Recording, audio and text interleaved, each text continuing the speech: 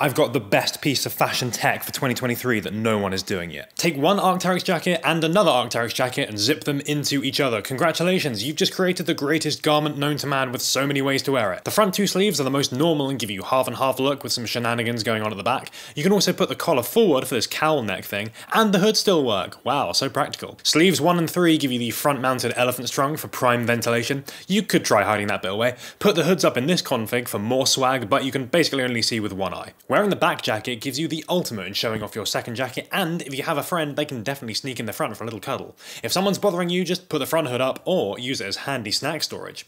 The front jacket looks a bit stupid, but the hood up is definitely the move. Finally, the poncho config lets you make the most of the octopus action. So yep, whatever way you wear it, everyone's gonna love it. Thank me later. Is the world ready for double jackets? I think so.